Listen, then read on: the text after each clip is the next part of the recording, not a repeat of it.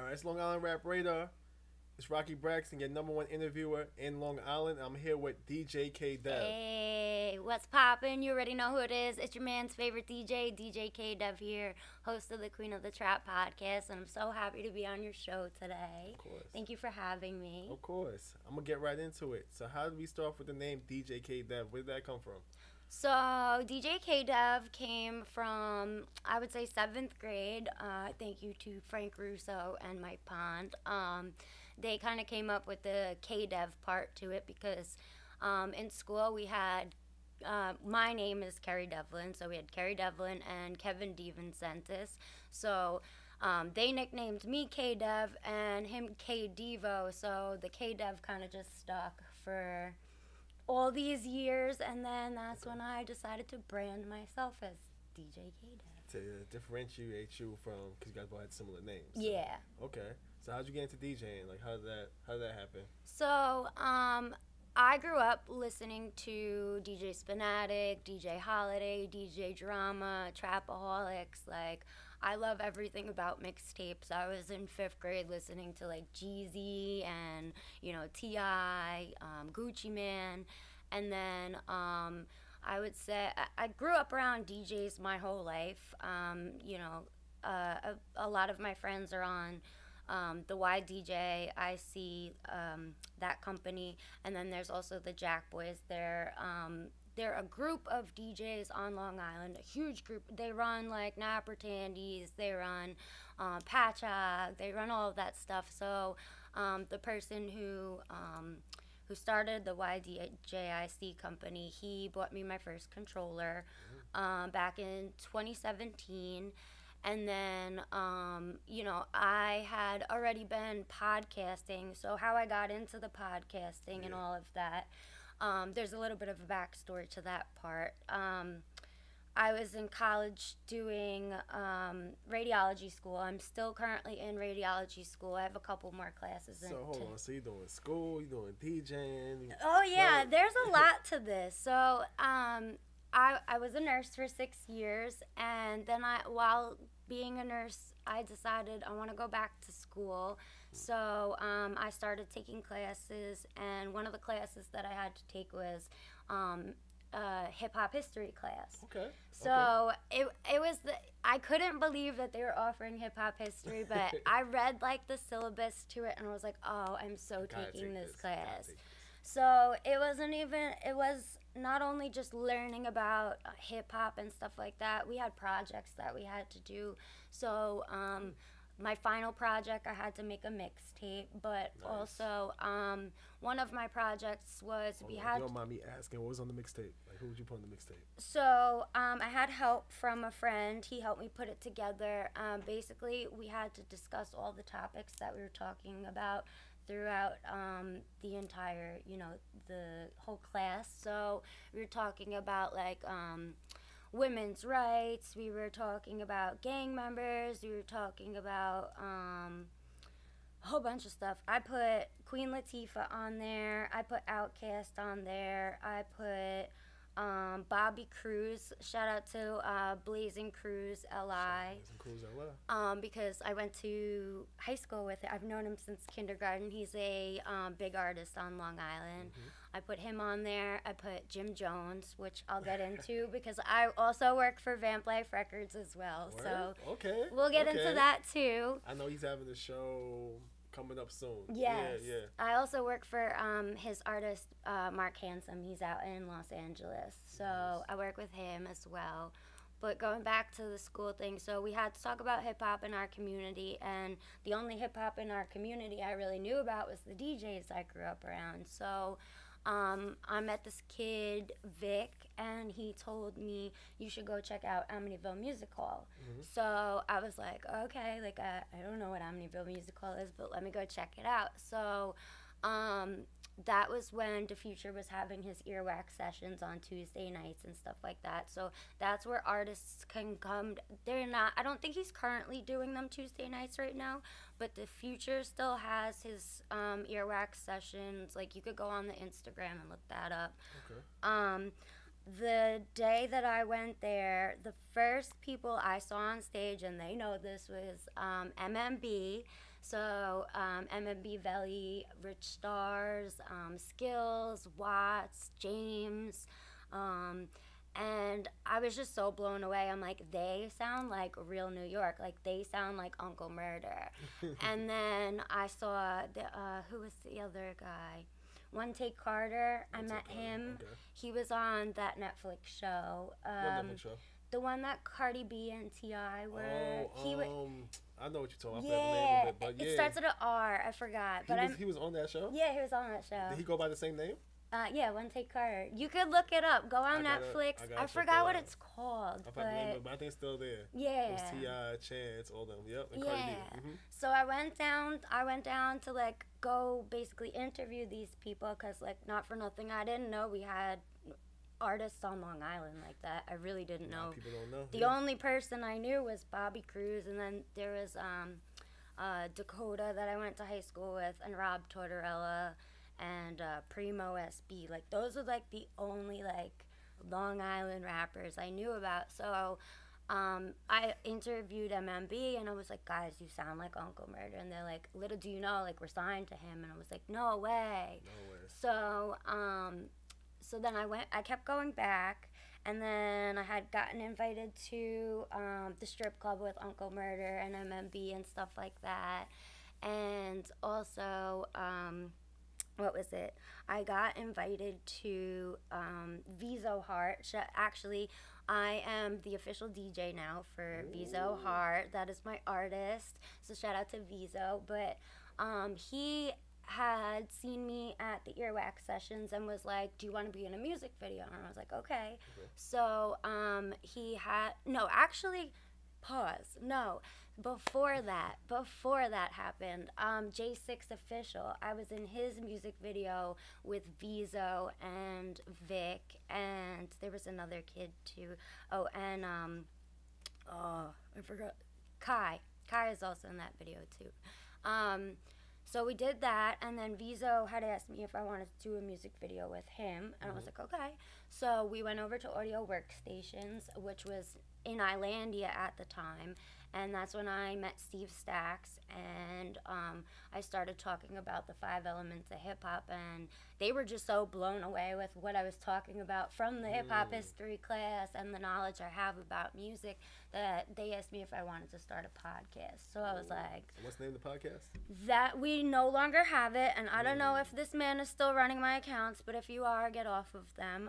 It was called... So it's kind of a little bit of tension between you guys? It hasn't been for years, but the Hip Hop Buffet podcast, it was a Long Island-based podcast where we would bring down artists and we would interview them, and we were also reviewing artists that would send in to us and stuff like that. So it was me, A2, Steve Stacks, my manager, Matt. Shout out to Matt. So we were doing that for a while, and then Corona hit, and I was just like, if we're not going to be in this is before we stopped doing the podcast, but, we couldn't go to the studio and stuff like that during Corona. So I was like, I want to do my own podcasting. Like, I love trap music. Like, I want to base something off of what I love. Big on trap music. Yeah. What got you into trap music? So, I mean, just, like, growing up on the mixtapes, like listening to DJ Drama talk his shit, DJ Holiday screaming on, like, and what's so dope is, like, nowadays I have my own official drops by them. So, like, to see them, what they were doing at my age, and now they're, Grammy Award winning people, and I'm where they were at then. It's like, it's a blessing. It's such a blessing. Definitely a blessing. But yeah, so as far as the Queen of the Trap, like I said, I grew up on trap music, but the reason behind Queen of the Trap and why I named it Queen of the Trap was because 2 Chainz is one of my all-time favorite artists. Why did I have a feeling you were going to say that? All-time favorite artist. Is that like the guy that got you into trap music? Like, this is... Well, him, Jeezy, and Gucci Mane, and T.I., I'd definitely say. Okay. I mean, I grew up on everybody. Kia Shine, Lil Flip, Flip.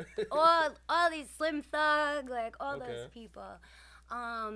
But so I always grew up on trap music, but everybody's like, you're a little white girl, like rapping all these things. And not for nothing, before I got into any of this stuff, and even how I got noticed in this industry, was I started a hashtag called Car Jams with Kerry. And basically, I'm in my car with my cell phone, and I'm rapping all these lyrics. And people are like, how do you remember all these lyrics to all these songs? And it's like, I have ADHD, so I pick up on that stuff. So you knew how to like maneuver on social media at like a very young age. Yeah, I've been social media savvy for years, and that's dope. people would find it annoying, but that's honestly how I got here. Like, just putting myself out there, being annoying, you have to. Tagging people in all this shit. But what made me develop Queen of the Trap was based off of 2 Chainz.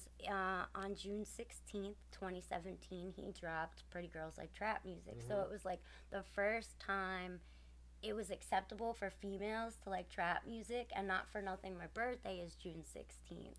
Wow. So it was kind of like it all fit together, and just, I have to brand it like this. So, and then it was actually funny because he announced the Pretty Girls Like Trap Music tour that day on my birthday. I bought meet and greet tickets to go see him on my sister's birthday, which was September 6th. I met 2 Chainz. I actually, I know a lot of I've been pushing their labels' music for so long. Schoolie, World, there's Hot Locked In, and what's the other one? Oh, I'm having a brain fart. But I mean, like, I've been pushing all these people's music for years. So as far as the podcasting, I started out with music review shows and stuff like that. But then it's just progressed as time went on. Like, not only do I play music, I also interview. I do exclusive one-on-one interviews. I have a talk show that I'm running with Sink or Swim Studios. What's the name of the talk show? I kind of just named it like, what was it? People of the industry, like people talk of the show. Industry. Yeah, okay. Talk show. And where can we check that out if you want to check that out? I'm on all platforms. You could literally Google me, DJ KDEV, Queen of the Trap Podcast. My Instagram's DJ KDEV. YouTube's DJ. Everything's DJ KDEV. If you go on my Instagram, my link is in my bio. It'll connect you to all my outlets and stuff like that. I do a lot of stuff in this industry. I see. Because it's not only podcasting. It's not only podcasts. It's not only DJing. Like, you do pretty much everything. Yeah. Like I said, so I also work with Being Mark Handsome. He's out in Los Angeles, South Central. That's Jim Jones' artist. I'm part of Vamp Life Records. I'm also on Heavy Hitter, DJ New Era's Fitted Cap Low Movement team. Oh, yeah? I'm the only female representing on the team, let alone New York in general. So you're pretty much carrying Long Island on your back. I'm carrying Long Island on my back. So he's based down in Alabama. We have another one, Dala. He's down in Alabama. We have DJ Javi, who's in Jersey. We have DJ Naeem, that's in Jersey. And then we have DJ Smooth K, who's in Atlanta. So I'm the only female and the only one from New York. I also do DJ Chase Radio Monday through Friday, 6 o'clock to 7 o'clock. So you can find me djchaseradio.com. I also start iHeartRadio week after Christmas for Jersey and Philly. Nice. DJ F's Rock the Bells, Sirius XM, iHeartRadio. He is scouting me to be his co-host to do newscasting on Tuesday nights in 2023. What else do I have? I have so many things. Oh, Social Media House wants me to start running Social Media House Radio. So if you guys were tuned into that, like prior to, they're not using the studio room right now, so they were like, KDEV, you're doing all this radio stuff. Do you want to take over the entire room and just start getting artists down there and music reviews and, actually DJing live and stuff? So I'm just waiting for Marky to set up a meeting with me, and I'm going to start doing that. Okay. Yeah. The one thing I seen the other day, he's working with DJ Clue. How did that? DJ Self. DJ Self. Yes. Okay. So I've known DJ Self probably since Corona. Um, and I think that like we started talking through Instagram, but he saw that I was such a big Jeezy fan, and he was like, I have a ton of Jeezy. Like he was in the process of moving during Corona, so he was like, I have tons of Jeezy collectibles if you want them. I'm like, I'll be right there. Like I literally he gave you the collectibles? He gave me the whole box is a snowman box. You lying. Open it up, you got Vibe magazines in there. You got Gangsta Girls CDs. You have snow globes. That's fire. You have like an Avion snowman, like little, just like a piece of plastic thing. That's fire. I've also seen him in concert 8 times. Like I'm a huge Jeezy fan. Huge Jeezy fan. I love Jeezy Trapper too. die all day, you know.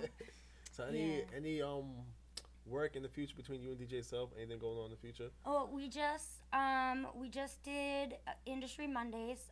DJ Hot Rod had me hosting Industry Mondays last week, so I might be doing a lot more with him with that stuff. We also had Mano down there. I met French Montana I know over there the other day. What's his name? Pressure was there from Love and Hip Hop, and his wife was there, so I was just with them. I was recently on TMZ. If you didn't know, gotta send me that link. So it's also on my Instagram too. But I didn't reach out to them. I one day saw that, and I don't check my Twitter messages like that. But I saw that I had a Twitter message, and nobody ever messages me on Twitter like that. So I checked it, and it was TMZ, and they were like, "Do you ever think about doing TV or doing a segment with us?" And blah blah. I was like, I gotta see if this is like the real deal. So I went and I did my research. The blue check was there, the 1 million followers, and all. I was like, shit, okay, I'm down to do it. So I got set up the day to do it, and they gave me a list of topics to talk about, and my topic was gonna be the takeoff shooting, but because so many people were reporting what happened with Takeoff and all that stuff, they didn't even have an episode that day, but they contacted me back. They're like, we're gonna put you on a Takeoff segment tomorrow, so be ready by 11 o'clock tomorrow. So I did the Zoom call. I was on TMC, so I'll send you the link for that. But it's on my Instagram page. You can go check it out on Instagram. Okay. And if let's say if Love and Hip Hop reached out to you to help you extend your brand, would you take it, or you feel like that's too messy? Oh, I would absolutely do it. I would. I'm into that ratchet stuff. So you would do the storyline. All that. Okay. So not for nothing. I don't know why it fell through and whatnot, but I was reached out to do a WeTV show. It was it like Marriage Boot Camp, one of them things? No, it was going to be called House Party, and it was supposed to be Mr. Chicken and I. It was supposed to be Cardi B's engineer. It was supposed to be 2 other people, and then I forgot the guy who was running it was House Party, but I don't remember why it didn't happen. It kind of just fell through, but that's something that I have been looking into. I would love to get into the TV and stuff like that, because I think your girl needs to be put on some TV shows, man.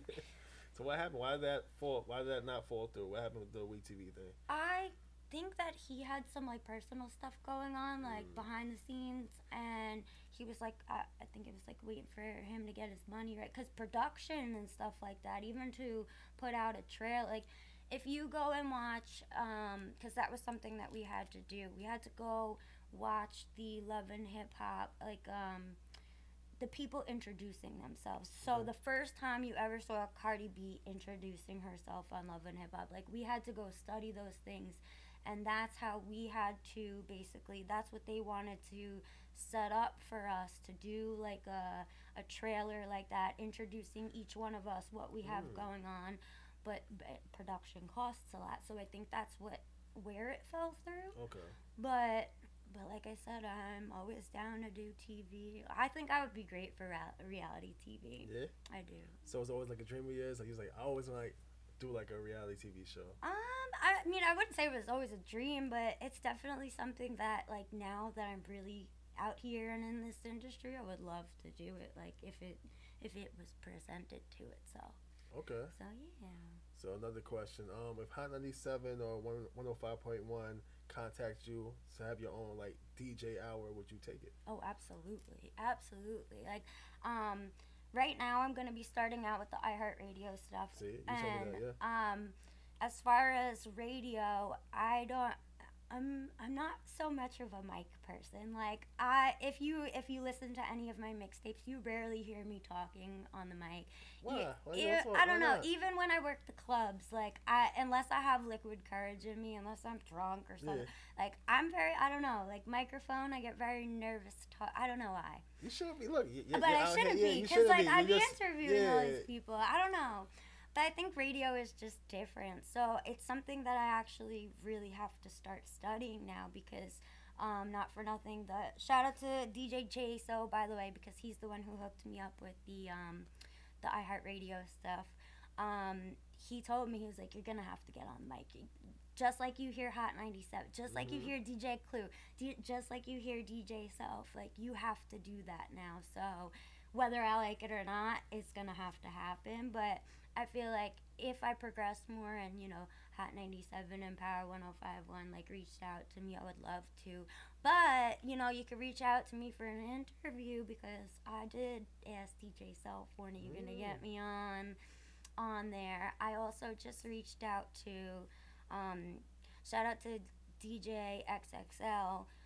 He's on my Vamp Life Records team because we have a team of me and Tiny, who's my secondary manager. We represent the East Coast part of Mark Handsome. Then you got the West Coast part of Mark Handsome, and then you got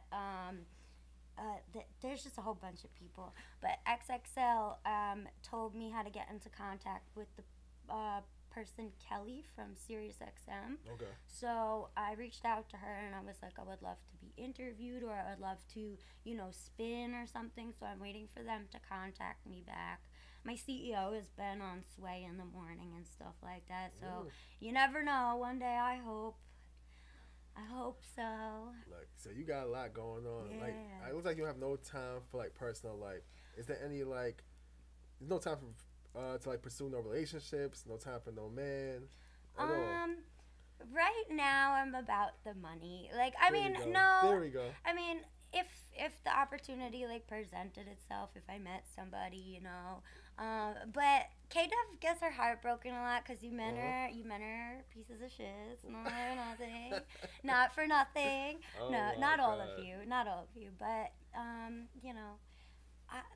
a one man kind of girl, and so I'm not. So you said if you met somebody, but like, would you be willing to like put your, It all depends. because like you're doing a lot right now. I don't think like you could really divide your time between that and having a career. I feel like we have to be on the same page of things. Like, you have to understand what I do as a DJ, as a podcaster, and you have to have your own goals and dreams too. Like, but we can't like have animosity because we're both getting paper. Like, Exactly. you know what I mean?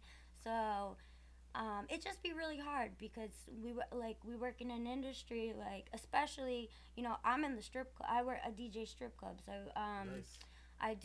Sometimes I do lipsticks. I was doing Secrets for a while. Secrets is the one that's in the city? Yeah. Okay. So, not for nothing, I just found out that Secrets used to be where lipsticks is. I never knew that. And it was also called, I think, Illusions or something. Yeah, I remember, yeah. But now Secrets is in Queens. So I was doing Secrets from January to May. And not for nothing, like, I'm a female DJ. I'm around all of these men, and we're around beautiful women all the time, half-naked beautiful women all the time. So it's like, how do you have a relationship with somebody and be able to do the same thing as what they're doing? You know what I mean? That's the hard part. So I feel like when the time presents itself, if I find somebody, it'll come. Okay. But they have to understand that, we got a lot going on. That's true. Yeah. So let them know what you got coming up next. Like, what's the next for DJ KDEV? What's coming up next?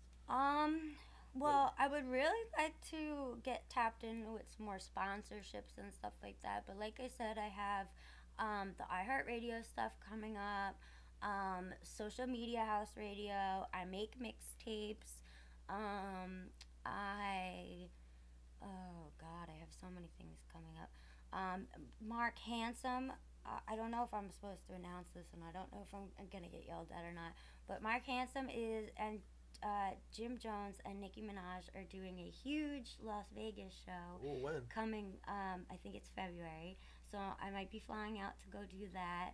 I'm waiting to hear back from DJ New Era because he said that if it's in the right cards, Legends of the Streets tour is going back on tour. So that's Jeezy, Trina, 2 Chainz, You might have a spot all there. that. So He might be DJing. So I want to go network and I want to, get behind the scenes footage and stuff like that because I do videography on the side too. But he DJs with Jeezy. He DJs with all these people. So I'd like to go and experience that with him. Definitely going back down to Casanova's in Alabama is a thing for me too. I'd love to go back and DJ down there. Getting into a lot more of these places in the city, like I've done a couple of clubs, but like there's clubs out there that I haven't done. So maybe some more New York City stuff. What else do I have? I have so many things going on. Like DJ Epps. I don't know. I just hopefully progressing more and seeing more money because nothing's free. I've done a lot for free for so long for so many people, and I don't mind helping people. I'm the type of person that it doesn't always have to be a money exchange. Like, networking and helping each other, or if I do something for you, you could probably do something for me in return. Like, I work with people like that too, but we still have bills to be paid. We definitely do. So, I'm definitely going to be on people's asses about that a lot more this year, most definitely. But, yeah, just stay tuned because I have a lot of shit coming up, man. Okay. Yeah. So, I'm going to conclude this right here. Thank you for having me course. today. I appreciate you, Of and I course, look forward to working with you guys more. Definitely, yo. And we got to get you on the Queen of the Trap podcast next. Whenever you guys want me to come, I'll pull up. Yes. Let them know where to find you at. Let them know your Instagram. All right, DJ KDEV, Queen of the Trap podcast, Fitted Cap Low Movement, T Mark Handsome, Vamp Life Records. Literally, you could Google me. DJ KDEV, Queen of the, just type in my name on Google. Everything will pop up. I have audio files. I have DJ stuff. So DJ KDEV, Queen of the Trap podcast, and I thank you guys for having me on the show today. All right, that's Long Island Rap Radio. Long I'm your host, Island. Rocky Braxton. Big It was a Long pleasure Island. having DJ KDEV on the show. Period.